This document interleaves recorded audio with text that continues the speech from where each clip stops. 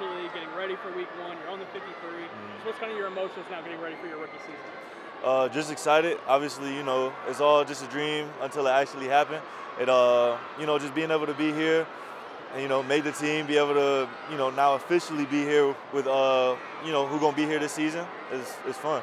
Has the work ethic already started preparing for Cleveland? Yeah. How so? Yeah.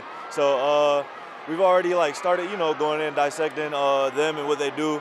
Still a little confusion on, some things, but, we're working through it and getting past that. Does it feel like drinking from a fire hose still, or are you kind of settled in by now? We settled in. How quick did it happen for you? Pretty fast.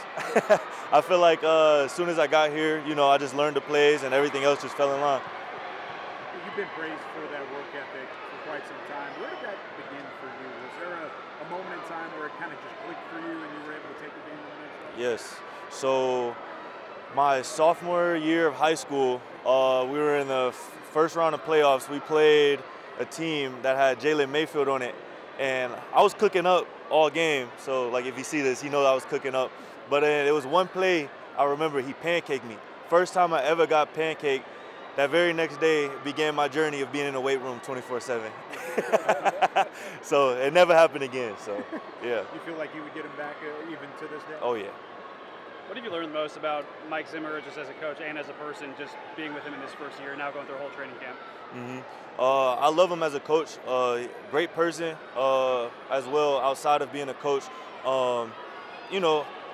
They say, he got that, sometimes he could be a little harsh on his guys, but we haven't got to see it yet. And hopefully, me personally, I don't get to see it. I work my tail off as much as I can to be able to learn the plays and run it how he want. But obviously, still have my little flair to it. But, yeah. What's the value talk about the value of coming in as a rookie? And obviously, you get to learn under guys like Michael Parsons, Demarcus Lawrence, but then new additions like Carl Lawson, Linval Joseph, Jordan Phillips. How much will that help shorten your learning curve in the NFL? Very much so. Just having a lot of veteran guys in the room is just a lot of knowledge to be able to soak in.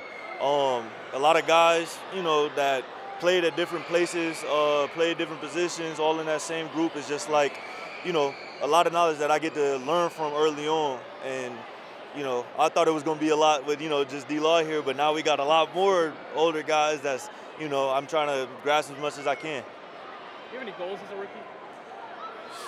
Defensive Rookie of the Year. Other than that, just, winning with my team. Appreciate it, man. Thanks, Marshawn. Yes, sir.